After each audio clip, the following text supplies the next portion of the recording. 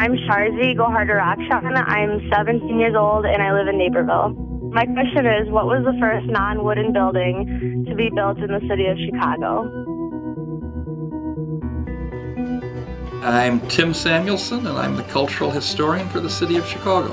First official non-wood building would be the Powder Magazine at Fort Dearborn, and it would have been erected somewhere in the period after 1803 and somewhere between that and 1880. You had to have a masonry building to keep your gunpowder in because it has a tendency to go kaboom.